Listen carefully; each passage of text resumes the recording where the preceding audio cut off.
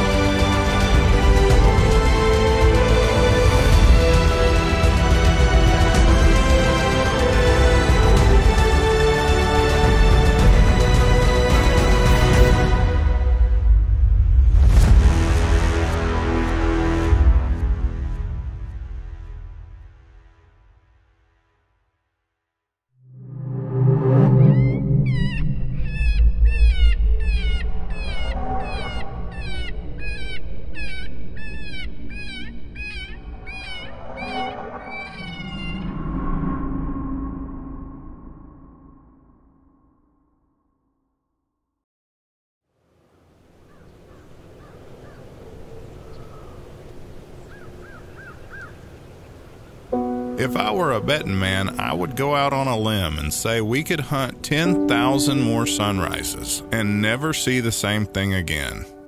God knows we didn't plan it that way. It just happened. It'll forever be a frozen moment in time we'll remember till the day we die, but the video captured will live forever. Hopefully. They say there's some things you don't see every day. I say there's some things you may never even see in a lifetime. This is where time and place and a ton of luck all merge together like it was meant to be. In fact, this is one story I'm thankful there's video to prove it. Otherwise, I don't even think most would believe it.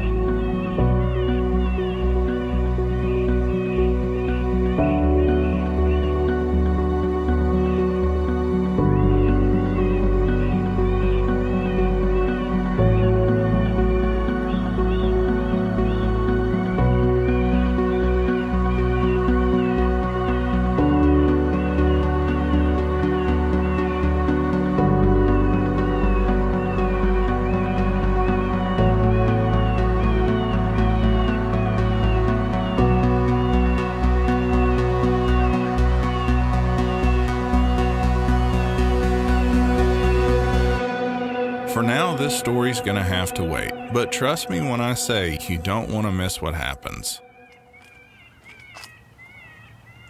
You see him? Where'd he go? This stand shows exactly why your setup is so important on every single stand. It don't matter if you call up 10 coyotes at a time if you can't see them to get them killed. We got lucky on this one, getting 1 out of 2, but we knew we screwed up the moment the first one just seems to vanish right in front of us. If you can't see them, you can't kill them.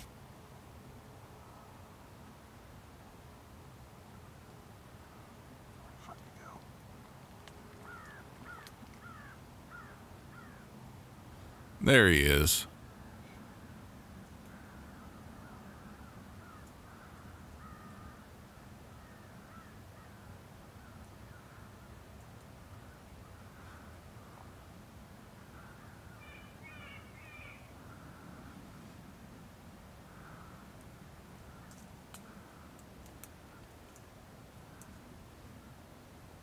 The story goes like this. A wise man once said, "One must see coyote before one can kill coyote." The end. And that, my friends, concludes this week's lesson in coyote killing common sense. Unfortunately, we weren't so lucky with this one.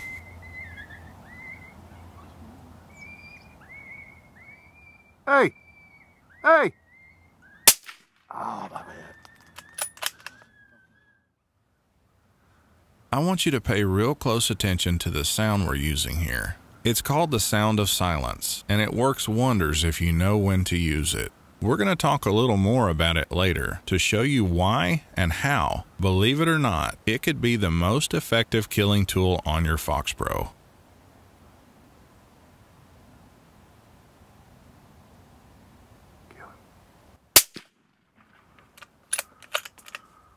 That mute button is there for a reason, and likely kills us as many or more coyotes as patience itself. One thing we've never really talked about on Night Crew is shot placement, and depending on what caliber and type of round you prefer to shoot, opinions may vary from hunter to hunter on where's the best place to shoot a coyote. Now, some guys would argue anywhere you could hit one. Well, that guy's probably not going to care about what I'm fixing to say. But if you're like me and prefer to anchor them in place and not have spinners or runners, you may want to listen up. It's our belief, based on hitting literally thousands of coyotes with the same projectile, to always aim forward, directly into the shoulder of a broadside coyote, and not behind it, like you would a deer. Never behind it if you can avoid it. You'll understand why once you hit enough of them.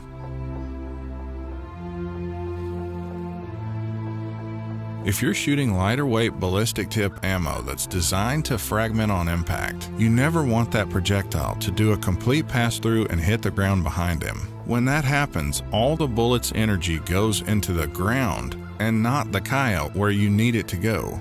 Complete pass-throughs usually and often lead to running coyotes, or in some cases like what you're about to see, possibly not even recovering them at all. You want that fragmenting round to translate all of its energy into the body cavity of the coyote, and when it does its job like it's meant to, it'll usually anchor them in place with no exit and no fur damage. That's when you know the bullet did its job. That's why we never shoot heavy bullets at coyotes or cats, because we don't like the bullet passing through, and we hate having to track them. You ready? Ready? You can either take that advice to heart for what it's worth, or you can prepare for a lot of what you're fixing to see.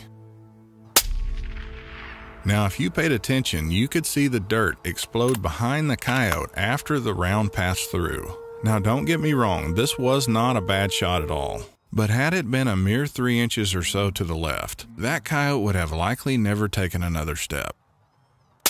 We're talking a game of inches here, and the devil's in the details, so watch the dirt behind him. Had that round stayed in him, this tale would have a completely different ending.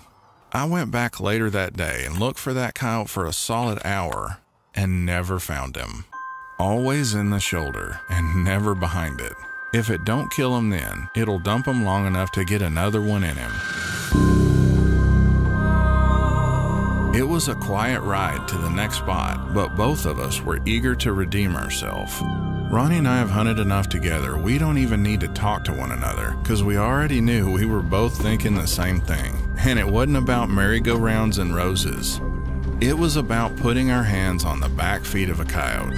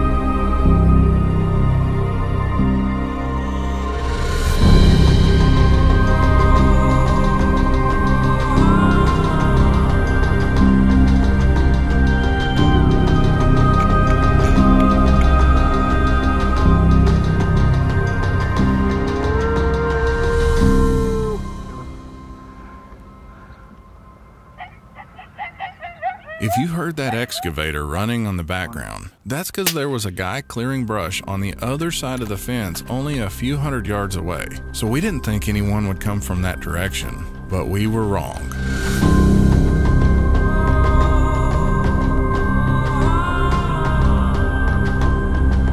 This has got to be the luckiest coyote in Texas, because this stupid fence saved his life. When I had him, Ronnie didn't. When Ronnie had him, I didn't. We went back and forth with this coyote for what seemed like forever, but in the end, he won.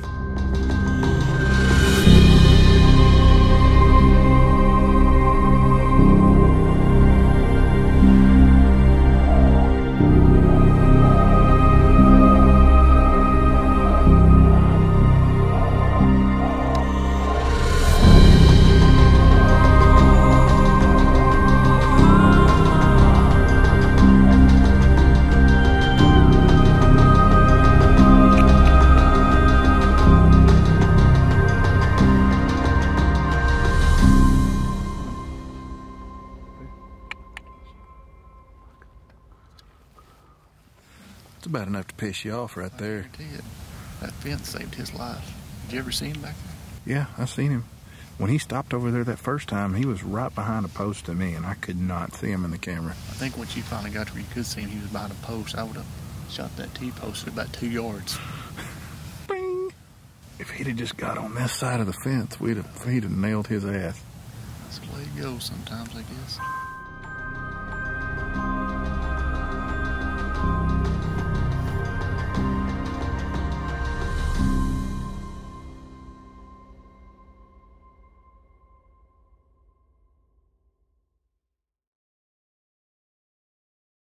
Guys ask us why we mute the call when one shows up. The simple answer to that is we don't want him knowing where it's at. We want him looking for it. Watch this.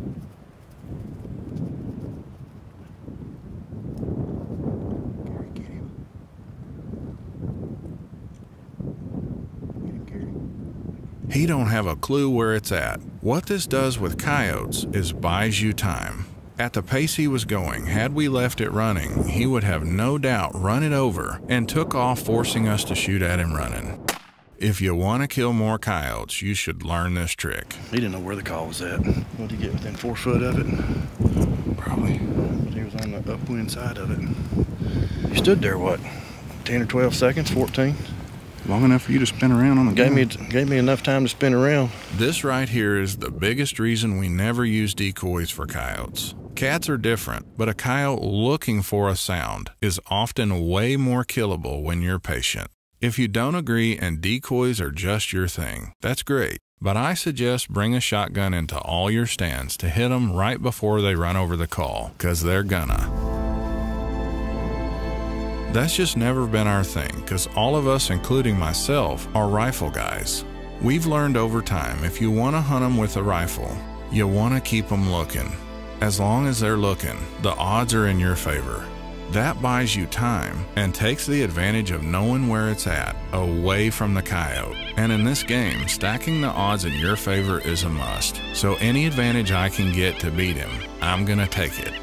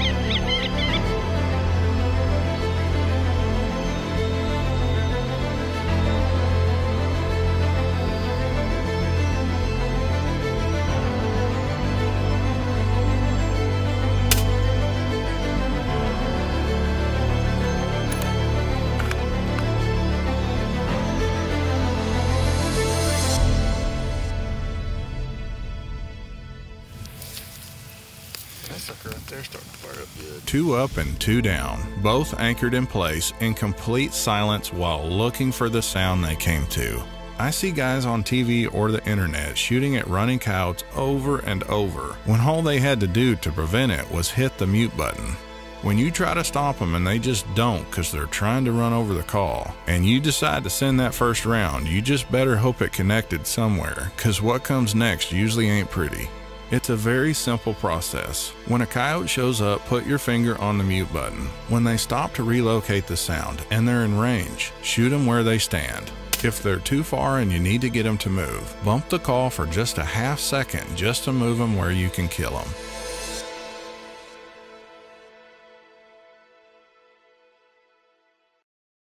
I've only told you part of this story so far, but what I haven't told you is about 3 weeks ago, we called up this same cat at night from a different direction only a few hundred yards away. Unfortunately, he got downwind and smelled us and took off. So on this morning after a long night's hunt, we went here specifically targeting that same cat. We were already up from hunting all night that night, so we just stayed up and figured we'd try to get close to where he came from the first time, hoping he'd just come take a look.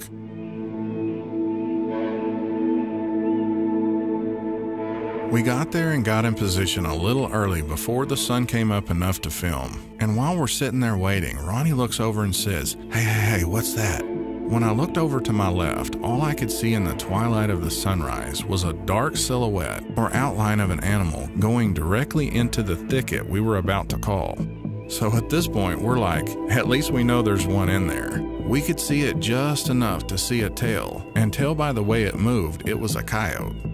So the story goes we were there looking for a specific cat, and a coyote goes into the same little thicket 5 minutes before we hit the call. We figured the odds were good one of the two would at least come check us out. We just never expected them to nearly get in a fight once they both showed up at the same time only 10 feet apart. And the whole time we were on this cat, the coyote is just sitting back there on his butt watching the whole thing, and that was a mistake.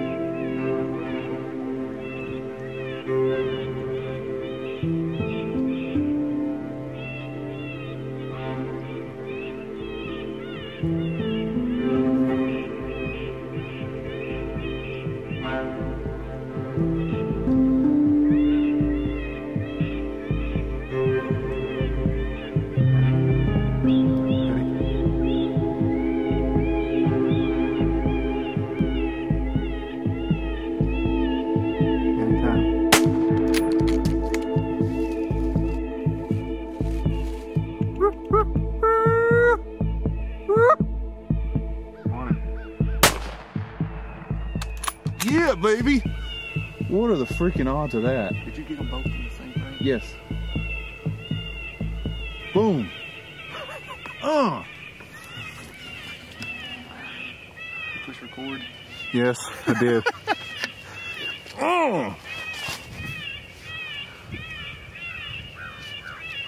That cow didn't want nothing to do with that bobcat, Did you see him when they were facing off? I got that on video. I guarantee you that's that same cat. This is the very first time I've ever got a cat and a coyote in the same frame. I always figured something like this would eventually happen, and it finally did. And all I can say is wow.